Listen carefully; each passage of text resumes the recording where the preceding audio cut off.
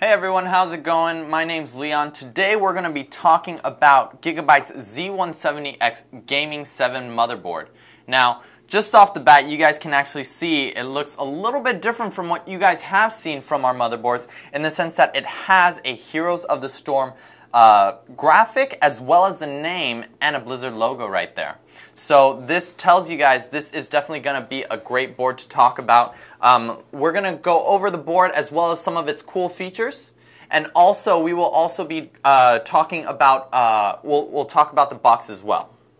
So of course this is our Heroes of the Storm limited edition gaming 7 board, and it is an LGA 1151 socket.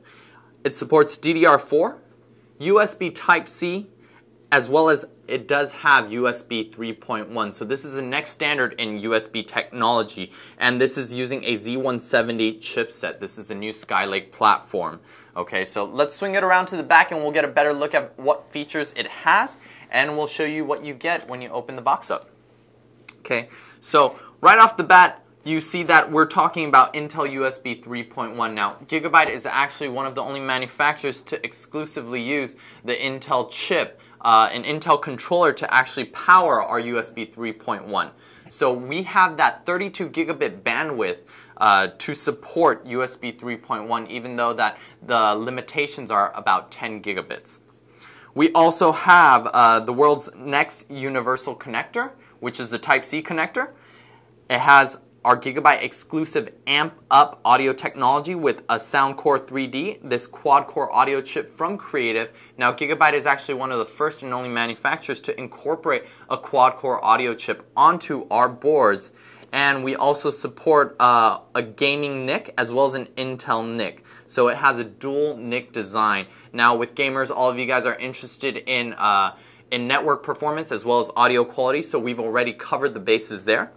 And moving down, we have different features such as our op-amp, upgradable op-amp, our Nichicon capacitors, our fine gold capacitors, as well as our LED trace path with multicolors this time around, and dual DAC-up USB ports, and of course 10K caps, dual Gen 3x4 M.2s, a turbo B clock, and metal shielding. And all of these we'll cover in a short while right after we go over what's inside the box. So let's open it up and we can see what you guys get when you guys buy one of these bad boys. All right. So out of the box you can actually see the board is wrapped in ESD packaging. And right here we'll just put this off to the side for right now. And you guys can open this up.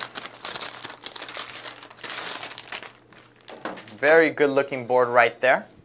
And under this, we actually have some exclusive features. When you guys are buying a limited edition Heroes of the Storm board, there's actually different items in here. So we actually do have a hanger. If you guys are interested in finding out more about our Heroes of the Storm promotion, definitely click on the link below or click right here. We're going to put some links in here for you to reference to, and you can get more information about it as well. We also include a flyer here that'll actually give you some more information on how you can participate in it. You'll get a multilingual installation guide, as well as your owner's manual and your driver discs. So with all of those other paraphernalia aside, let's get to the cool stuff. We have a rear I/O. This is a padded rear I/O backplate with some cables on it, and we'll talk about what those are for in a bit. We have an SLI bridge connector, some plugs. This is plugs, display ports, your HDMIs, just so you get dust, you don't get dust in it to help protect your system. A cool sticker for your case, just to show off to your friends when you're at any LAN events. You get 4 SATA connectors. These look like they're protective with some shielding on it, and you're included with right angle clips as well as your straight clips, and also a G connector. Now this G connector allows for easier installation when you're actually installing your PC. So let's get to the board and we'll talk about some of these accessories in a bit. Alright guys, so let's break it down onto the board. We'll go over the board and then we'll talk about the rear I/O. If you guys do have any feedback that you guys want to share with us, definitely reach out to our Facebook page. You can find out more information on gigabyte.com. So let's get down into the board. So right off the bat, you can actually see some connectors here. There's a 4-pin connector for your rear I/O. Now you guys might have seen this previously with our X99, where we actually had a backlit I/O that's padded, which is very nice. It gives you a premium feel. It's backlit. Instead now we actually have 4 connectors off of it, and you can actually see there's the red, the blue, the green, and then a black for your ground, and this connects right here. Now the reason for the additional 2 pins now is that the back I/O now supports multi-colors. So just like how your noise guard or your trace path now has multi-colors, you can actually select colors for your system, and the back I/O will copy whatever color is inside the system. And this of course can still beat to the sound of your music. It can still pulse on and off, or you can have it on continuously or shut off completely. Okay, so that's one of the cool functions that you'll find in the Z170 series. We also have next to it pin headers for system fans. These are of course PWMs, so you can actually control it through the BIOS, or you can even control it into our systems information viewer on the App Center. So if you guys are interested, that's a cool tool, and we'll probably show it in another video for you guys to show you how to use our App Center. Next to it we have an 8-pin power, ATX power, and then we have these cool heat sinks here. We have additional CPU fan pin headers in the white, and right below it we have another pin header for an optional fan support. If you guys, right now it's very popular for users to actually install closed loop liquid cool setups or anything that needs water cooling and you need continuous power to your pump. This is probably the one that you want to use because you can actually choose to have it running 100% of the time. Okay, we have some testing buttons here for if you're testing the system on a bench before you install it into your case. You have a power button, you have your reset switch, you have a clear CMOS just in case you run into any issues you want to start all over. Right here you have a debug LED, just so you know what's wrong with your system. Maybe you didn't install the RAM right, maybe the CPU isn't seated properly. We have an eco mode button, so you can actually save some power and go eco-friendly. We also have an OC button, which allows you to do a quick overclock. So again, if you guys aren't familiar with overclocking, you can always use this button. You can use our EasyTune software or anything in our App Center. There's a lot of great guides out there, so definitely check that out. Speaking of which, this board is using a DDR4, and we're using a single connector to actually lock it in, so you can actually have more ease and convenience when removing or installing your DDR4. And then, like we mentioned earlier, this is an LGA1151 socket. Alright, moving down, we have your standard 24-pin ATX power. We have our USB 3.0 headers, 2 of them might I add, so that equates to about 4 USBs on the front panel. We have another system fan header.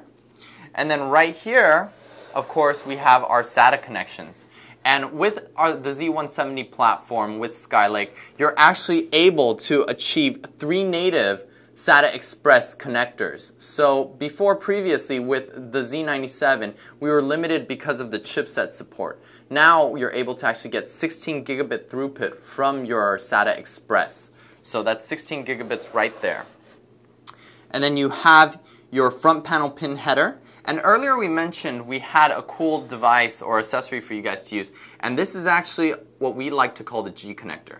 Now you guys might have seen this from other boards or previously in other builds, but this one's a little bit unique where it actually locks in your front panel pin headers, so when you actually install it, you can actually remove it just as easily because it holds on to the pin headers rather than just letting it slide in.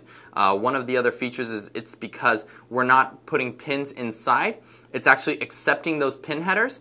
You actually get a lower Z height as well. So if you have a longer graphics card that might protrude out here, it's actually not going to block you from that, so you're safe. So that's one of the cool features that we have with this board as well.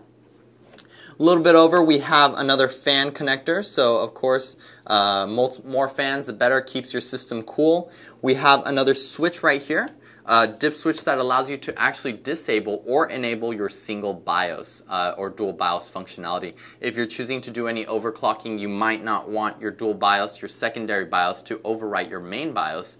This is something you want to enable to prevent any malfunctions or any overwriting to make your work. You have to redo what you've done already. Okay, moving over, we have an additional 2 more USB 2.0 headers. we have a TPM pin header, and the TPM stands for a Trusted Platform Module. Now this is mainly for security, so if any of you guys want to secure your system, you guys can go look up Wikipedia, TPM, see what it can do for you, and it's not something that we usually see regular consumers using. Moving over, we have another set of headers, and this would be for your COM port. So this is a COM port header, which gives you connectivity for other I/O devices. So if you want to connect anything on the side, this is something that we don't always see users using, but it's something that they've asked for. So definitely something useful for those guys as well. And then gain switches right here. So if you're using headphones that need more power or output, this gain switch allows you to switch between 2.5 to 6x, and of course an upgradable op amp, which you've seen with GIGABYTE's amp up, exclusive amp up audio technology, and your front panel audio headers here. And then right here, this is where we separate our digital from our analog. So you can actually see there's a noise guard, trace path lighting here. And of course, like we mentioned earlier, this is going to be multicolor now. You can actually choose within the BIOS or even our App Center to choose what color you want. And it has the different functionalities of actually beating to your music or actually pulsing on and off. On this board, we've incorporated Creative Soundcore 3D chip. Now, of course, GIGABYTE is one of the first and only manufacturers to actually include a quad-core audio chip onto their board, and we know that gamers like to have good networking as well as great audio performance and an experience that when you guys are playing games, you guys can hear the sounds of your enemies or the sound effects in movies or anything that you guys listen to. So this is definitely a plus for you guys.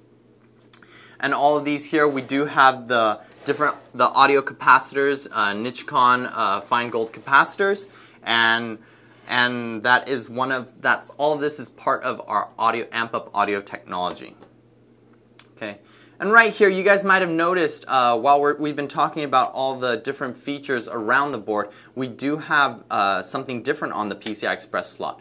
Now this metal piece that you see is actually our one-piece stainless steel metal shielding. Now this metal shielding actually helps you in multiple ways. It actually helps you in the fact that it prevents any damage to the PCI slot during shipment or when you guys are installing heavy graphics cards, so it's not as easy to be ripped out of the PCB. Another feature that it also helps with is it's actually all grounded and at various points, might I add. So it prevents from any possible ESD or any EMI interference that you guys might experience when putting high-end graphics cards into your system. And then we also have dual M.2s on this board, and of course they're all running at 32 gigabits per second. That's one of the benefits of going to Skylake. We do have an updated DMI which gives you that larger bandwidth. And if you want to be using the next generation form factor and VMEs, you can definitely use these to go into a RAID mode, and you can RAID both of those to have better performance overall. We also have a turbo B clock, and this chip is actually very good for those of you guys that want to customize your system, get more performance out of your CPU when you are doing overclocking. Traditionally, systems were locked in at 3 straps, which were 100, 125, and 167, and you were only able to move within the 5% ranges of these straps. Now with the Turbo B clock, you're actually unlimited to the range between 90 to 200. So if users wanted to go at 90 megahertz base clocks or even 140, they're able to do so now with this chip. Okay. And with that being said, our M.2 is a socket 3, forgot to mention that earlier, and it is a M key, and we do support the 42, 60, or 80 millimeter lengths as well. Alright, so let's move over to the rear I/O so you guys can get a better look and we can talk about the different features that you guys might have on this rear I/O. Starting from the top, we have our USB DAC up.